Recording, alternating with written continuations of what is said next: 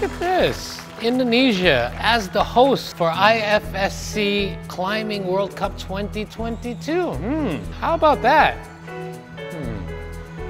You know what? I've got to try this sport. It looks amazing. It looks like so much fun, and I love exercise, but I don't want to do this alone.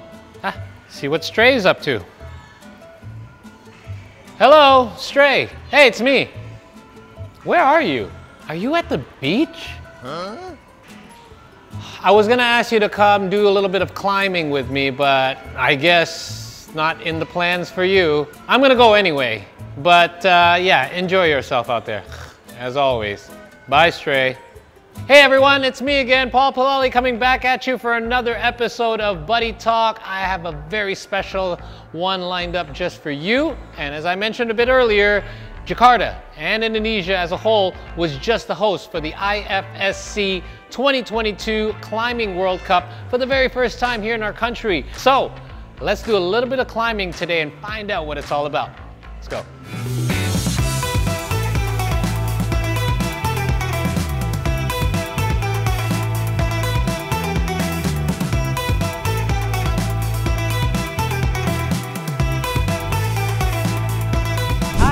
Dian. Halo.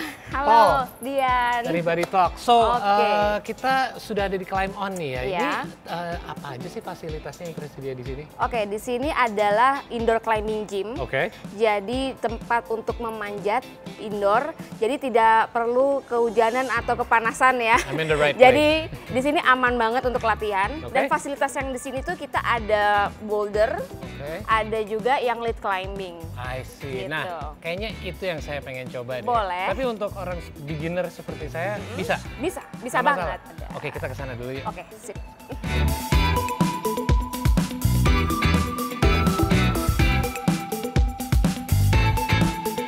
Alright, okay, let's get this party started.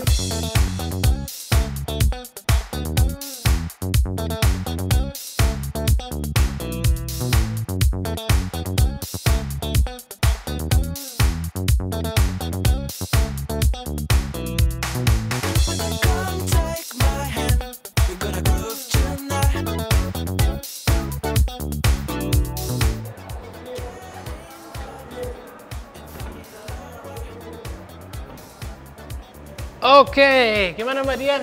Lumayan kan tadi ke atas? Oh, hi. Well done. Yenny Wahid, hi, how are you? Well done, Thank well you so done. much. Oh, you watched it? I did. I've been looking for you actually. Actually, that's right. Since I've heard that. 2 weeks ago, 3 weeks ago. Yes. We've been wanting you to be part of the World Cup. I wish I could. As you can see, I'm preparing for the next one. Okay. So, the IFSC Climbing World Cup. Congratulations. Yeah, thank you so much. That has come First and time gone. ever. First time ever in Indonesia. In Indonesia, yeah. So this is the first time our Indonesian climbers were able to perform in front of a home crowd. Yes. How was that for them? Oh, fantastic. I mean, it just, for me, I'm very close to our athletes, right? And I've seen them perform in different countries. And I think being able to perform in front of their loved ones in a way, you know, because some of the parents were here. Right. So it was such probably a surge of motivation for them, inspiration for them, and you know, and we did get, we managed to nab the gold medal, the silver medal for the speed for the male category. Correct. And also, for the first time ever, in the lead category, we've got our athlete actually went through to the final. Oh wow, that's right. That's first right. Time. Correct. And I saw the interview as well. So excited. It's probably like more than 20 years. Wow. We've never been able to send our athletes to. So it certainly makes a difference. So let's rewind a little bit. How did your journey with climbing begin? How did this all start? Well, it's kind of funny because I didn't start as I'm not a climber. Okay. So I help with the managing of the sports in Indonesia, you know, with the federations and the athletes, etc. But my husband was the former chairperson of the federation. Oh, so he's the one who roped me in a way, you know. Right. So, and you know, he moved on to other things, and but you know we've got all these offices, regional offices, and you know guys who manage the regional offices. They said, "Would you like to continue?" Okay. Became the president. We call it the president. Yeah, why not? You know, I fell in love with the That's sports. what I was going to say. You have to be passionate about something for you to be able to run it for years now already. So. I fell in love with the sports. I fell in love with the athletes. I fell in love with the community. Right. And so here I am. What is the target for you? Of course, the end game, the immediate end game, of course, is the Olympics in Paris. All right. So we hope that we would get medals. Hopefully, at least you know, top 3. We've got the talent for it. That's for sure. So cross our fingers, and of course we would like to ask for support and. For sure. Well, fan support, you certainly have it. And the qualifiers will take place next year, correct? Next year. All right. And at the end of the year. Look out for that one, guys. Yes. All right. So listen, I've got a couple of surprises for you. So I'm going to ask, there you go, part of our production team to bring it here. Okay. So it's going to be in order. We've got a few of them. So we want you to open them on cam. Don't worry. They're not plastic snakes that's going to jump out at you. No, no, they're not. Plastic snakes I can handle. But what is this one? What is it? What is this? Okay, hold it up perhaps for the camera. Right. Okay. All right. So you recognize the logo, obviously.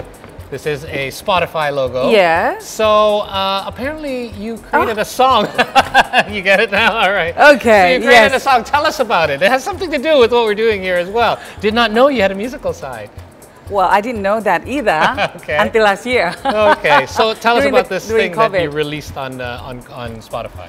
Well, during COVID, we actually moved from Jakarta. We live in Jakarta, but then we moved to Jogja for a while because our house was under renovation in Jakarta. So we hang out with so many musicians, artists in Jogja because so many talents there. And so we hang out with them almost, you know, like 3 times a week. And so sort of like you know, like rub off on me, you know. And then we started, instead of just singing, we started making music.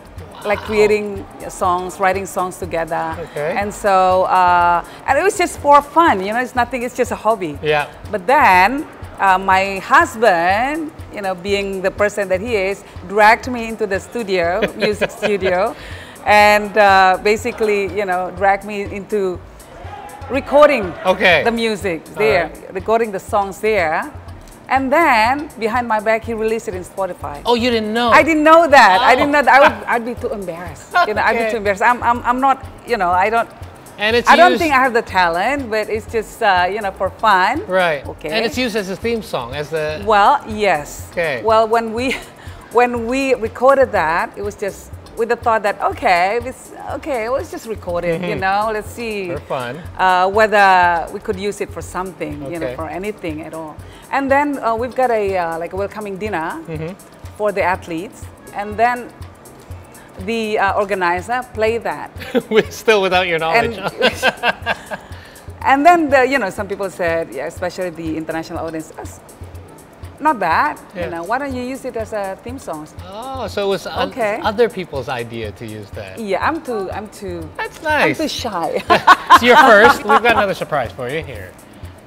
All right, open this one. This one might have plastic snakes. No, I'm just kidding. None of them have it. Right. Okay. So this is a sketchbook. Yes. Along with a pencil and an eraser. So apparently you have this a knack of sketching. You have a hobby. I love sketching. Okay, I love sketching. Tell me a little bit about it. When did this begin? Well, I did as my undergrad. I actually did a communication, visual communication, graphic design. Okay. And I just love sketching. And then when I accompanied my father, you know, sometimes I get bored and I started sketching people. Okay. All this, you know, head of state. So apparently I heard when he used to go to meetings, you would just sketch.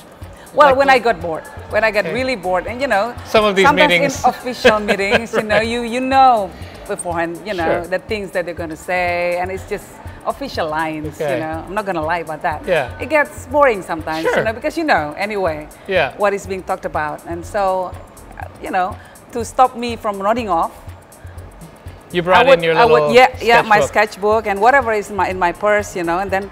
What was the most memorable? Do you have one that you totally remember because something funny happened or something during it? I did President Clinton. Really? I did Hugo Chavez. Okay. Yeah, the late Hugo Chavez. Wow. I did President Obuchi, Jacques Chirac. Did any of them ever want to see what you were sketching? Yeah, actually, yeah. I gave my sketch to President Clinton. I gave Prime Minister Obuchi of Japan my sketch, and he actually put it in his office, apparently.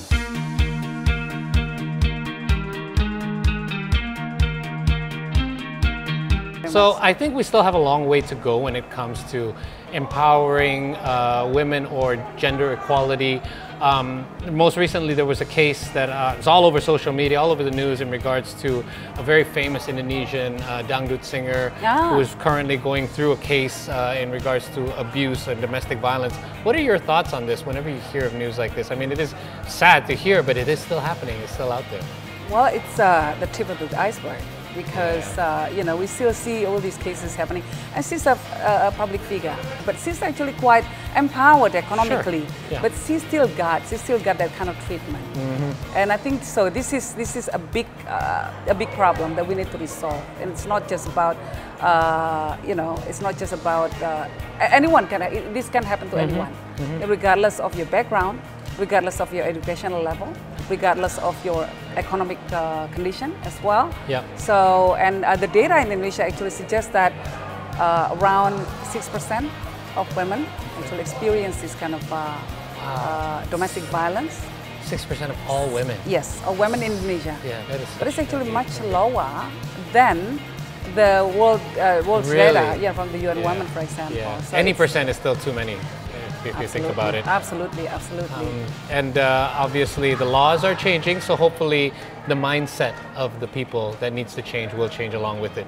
But you know, I'm quite encouraged by the reaction of the people, of the society. That's true. They actually give her support. They give her support to not to accept this as a reality of her marriage, you know, and to walk away from this and to take actions about this. I mean, in many cases, people, you know, women were asked to just be quiet about it, to accept it, and this is a way to heaven, you know, to accept this as a reality, and you know, in fact, as a sign of piety, as an obedient wife, you know, as a symbol of that, and so you just have to grin and bear it, you know, that kind of attitude in our society. So it's good. I'm not saying that this is good. It's good that it happened, but this is a sign that you know, we can take something out of this case, you know, and hopefully we can educate the society more. How do you yourself in your own household implement this way of thinking, this proper way of thinking about gender equality and how people should be treated fairly? Well, I've got 3 daughters. Yes, correct. So I do have the obligation to show them, you know, that they are worthy, you know, that they are, you know, that they're enough, you know, as individuals, and they need to be treated nicely, kindly, respectfully by their partners later. And the way to do that is by me and my husband actually exhibiting a respectful and, you know, very loving relationship in front of them, so that they will show by example. Yeah. Yeah, because, you know, children, they absorb from their surroundings, you know, they learn from what their parents, their actions, you know, the actions of the parents. Absolutely. Hey, listen, I want to see your drawing. Where have you gone so far? Not yet done. Well, still. They say the eyes are the windows to the soul. Yeah, so, well. Not bad at all. My goodness, look at that. First time. Okay, let's do a proper sit down with you and sketch it properly. Look at that. Hi guys, welcome to another episode of Buddy Talk. However, we got to take a short teaser. Don't go anywhere. We have more with Bu Yenny Wahid when we return. Stay with us.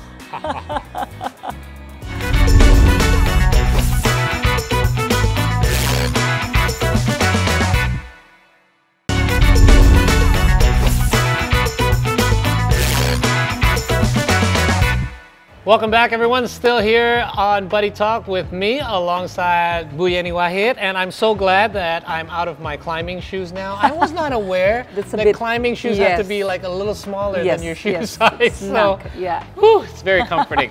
So let's talk a little bit more. We've talked a lot about climbing and women's rights. I want to touch on a little bit more in regards to women's rights, because recently in Iran there was a protester who was shot for wearing her hijab. What's your take on this? Well, you know, hijab has always been a contentious issue in Islam, and some people actually took a very...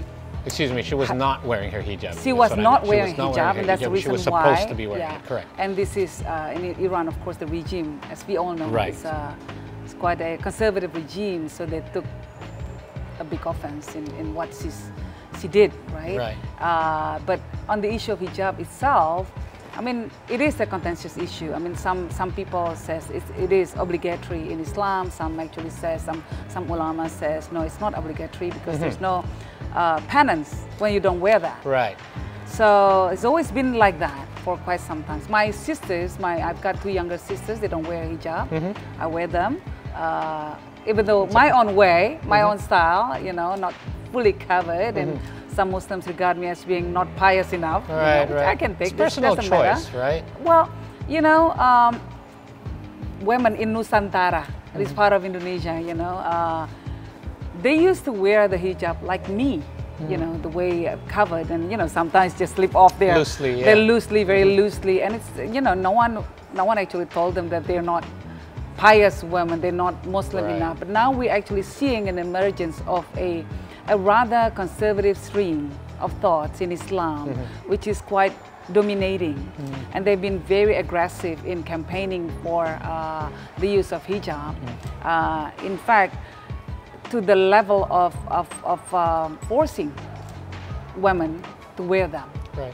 What are your thoughts about how Muslim women should approach this in order for them to be able to keep up with modern times? Because modern life is not like that anymore. If you well, it's not Islam.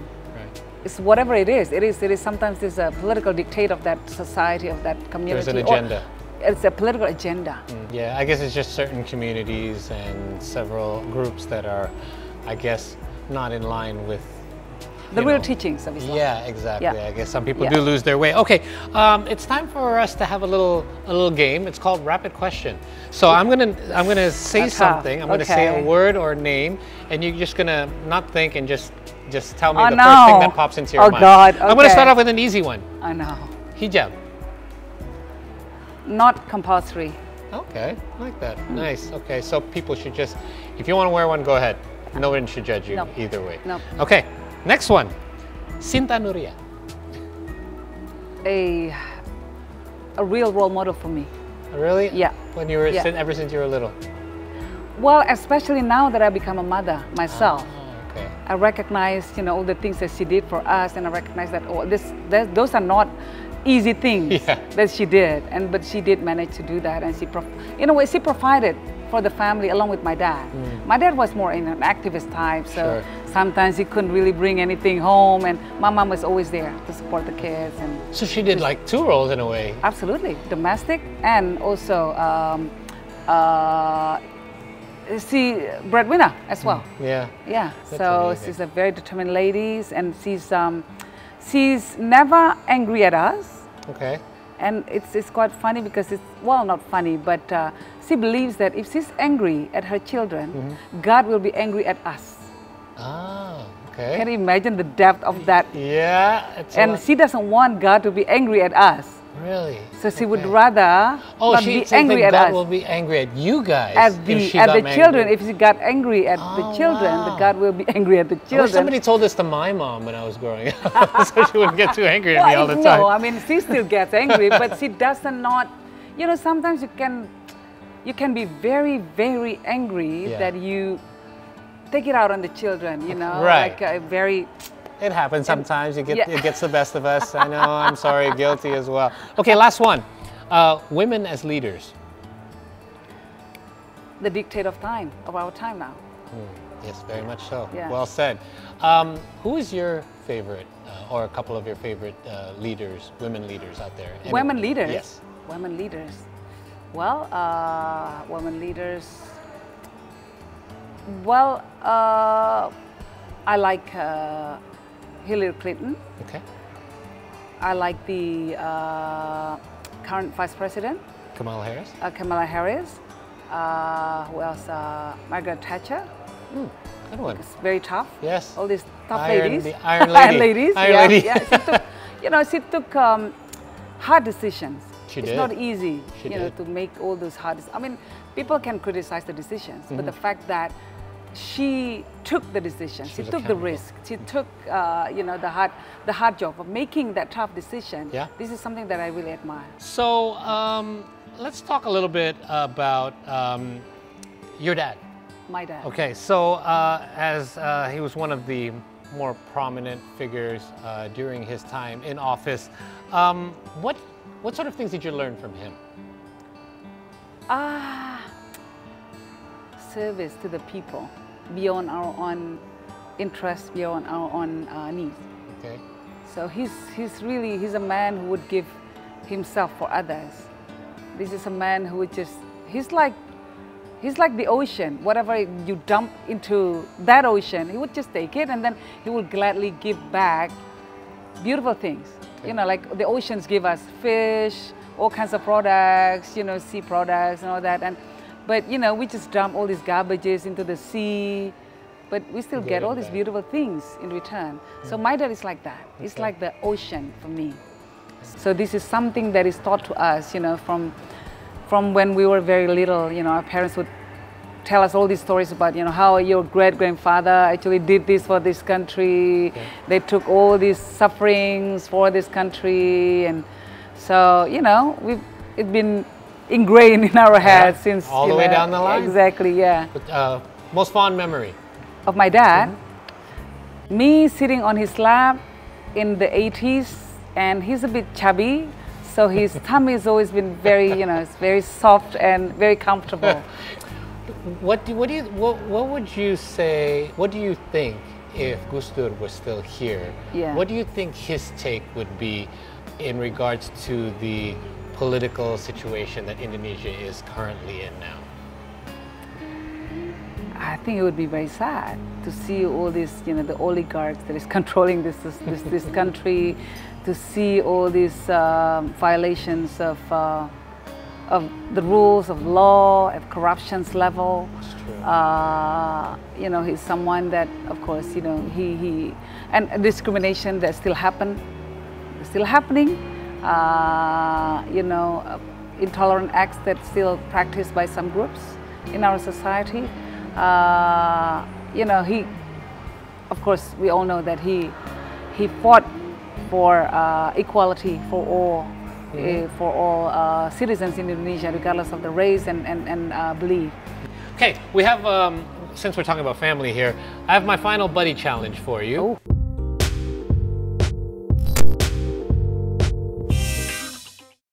I don't know if you're aware, I interviewed your sisters before. Right. We were trying to get all three of you, but I can't really remember, you weren't available. So okay. I was able to talk to them, and I asked them a bunch of questions. Right. Now I'm going to ask you those same questions, and we're going to try to line up your answers later. I can't remember exactly how they answered, but we're going to see how well they match. But we would like to know about you, the three of you together, in comparison to these questions. So, who would you say is the most forgetful? In the family? Yeah. I think it would be me. It'd be you? I think they said you. I'm not sure. We're going to do a check. We're going to do a fact check. Yes. All right. Who likes to eat the most? Whose hobby is like, culinaire, we call it, right? Like my younger sister, Inaya. Inaya is a favorite to eat. She's a very good cook as well. Oh, okay. Yeah. There you go. Yeah. Well, that's perfect. Works out well then. Who would you say is the most sensitive or sentimental? I could fall into that category, but I think all of us are. Okay. You think it's all even then? All even, yes. And hot-tempered as well. Okay. Not just sensitive, but hot-tempered. Oh, the other way as well. Being from East Java. We're East Javanese, we're very, we flare up quite easily. Really? We just, but then that's it. After that, everything's settled and with the peace. Happiness. Yeah, right. My last question for you is, what are your hopes for 2024, real quick, before we end things? 2024, I really hope that things remain stable, no matter what happens, and whether we have the elections or who will run for the elections, but things remains, stable, that we will elect, Indonesia will elect a good leader, and that I think President Jokowi's been doing quite well, in governing this country, and I hope that whoever will continue some of the policies, the good policies that Me too. It's been a good run, so exactly. How about you personally? Any personal goals for 2024? I don't know. I mean, people ask me these questions all the time. You know, whether I will join politics again in a way. I've been waiting for my time. Not waiting, but I've been taking my time because my kids are still small. So I wanted to take some time off to focus more on them. But I think 2024 might be a step for me to start going back fully into politics. Oh, nice. In whatever capacity, in whatever role that I'm going to play. But maybe then I can start venturing into politics again. In the meantime, enjoy your time at home with the kids. It's nothing like it. I love it too as well. Tell my producer I need more time off so I can hang out with my kids. Thank you so much. We should do play dates together. Yes, we should. Yes, we have little ones. We can bring them here, make them climb, burn off some energy. Yeah. Let's do that. All right. Good luck. Thank you so much for your time. Good luck with everything. I can't wait for next year's Asian qualifiers for us for the Olympics. Yeah. Good luck with that. You need to be there. Huh? I will. All right. All right. That's been this episode of Buddy Talk. Thank you guys so much, buddies, for tuning in. Don't forget to tune in every Saturday and Sunday night at 8 p.m. only on Today. My name is Paul Palelli signing off for now. We'll see you next time. Bye-bye.